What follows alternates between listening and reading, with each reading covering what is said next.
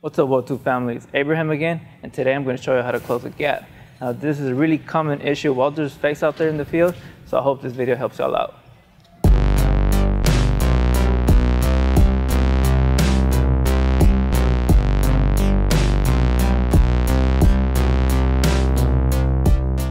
Alright guys, so right here I got a 6-inch Schedule 40 pipe. I tacked it up. I got a tack at the 12 o'clock, one on like around 9 o'clock, and another tack over here by 3 o'clock. Now what I purposely did to show y'all, I pretty much went trigger happy on this pipe, and I opened my gap up. As you can see how big it is, looks like ½ an inch. I think it's big. And I did that on purpose so I can show you how to close these gaps. Because when I was a beginner weld, this was one of my worst nightmares. I was scared to death to do this.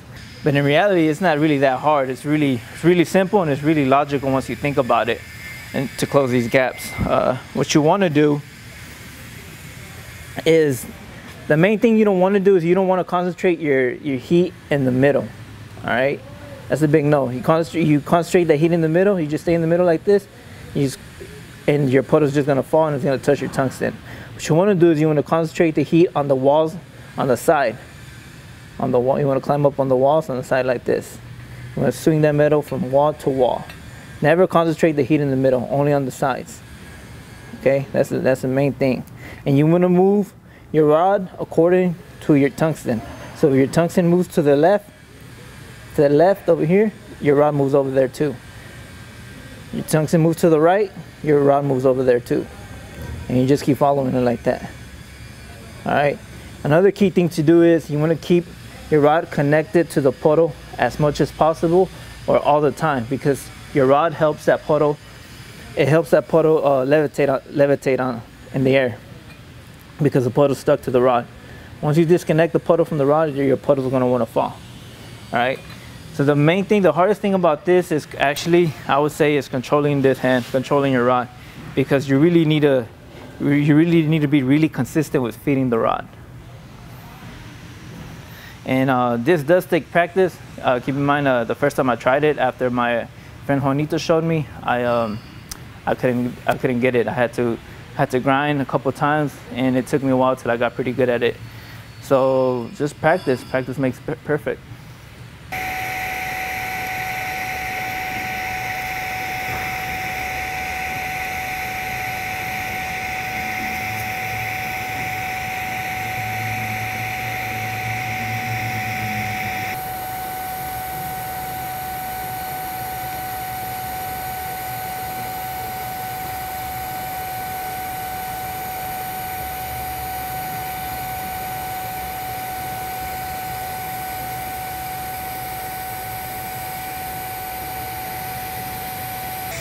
Alright guys, so you want to remember to climb up on the walls.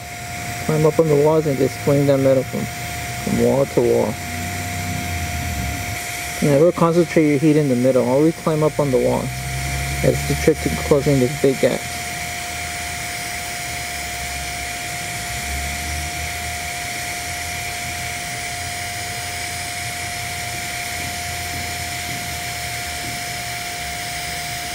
So concentrate the shiniest part of the puddle on the wall. Once you heat up one side and the other side freezes, then you hop over to the other side.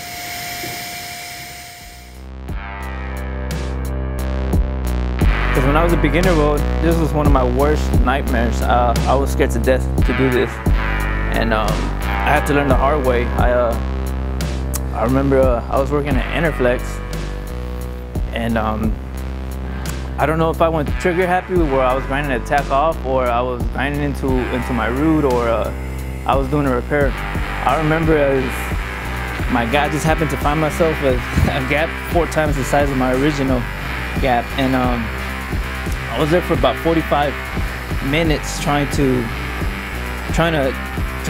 weld it, and I couldn't. I kept sticking to the puddle. My puddle kept falling, and my friend Julian, shout out to him. He's passing by. He's like, let me give it a try. So he gives it a try, and keep in mind, he probably had the same experience I had. He hadn't been welding for that long, so he couldn't do it. And at the moment there, I I was scared. I was stressing out. One thing I didn't want to tell my boss that I was incompetent at doing my job. My dignity was taking a hit, and I was just stressing. So then he goes and calls our other friend. Her name is Juanito, and he comes in talking shit. You know, he's just playing around, you know, roasting me. He's like, man, what happened? And he grinded out my mess, and he just starts swinging that metal from wall to wall. As he's doing this, I'm amazed because that metal's just floating in there, nice and beautiful. He's controlling that, and I'm just like, man, what kind of witchcraft is this? All right, guys, well, there I have it. How to close a big gap with TIG. This is a difficult technique to learn. It did take me a while to learn.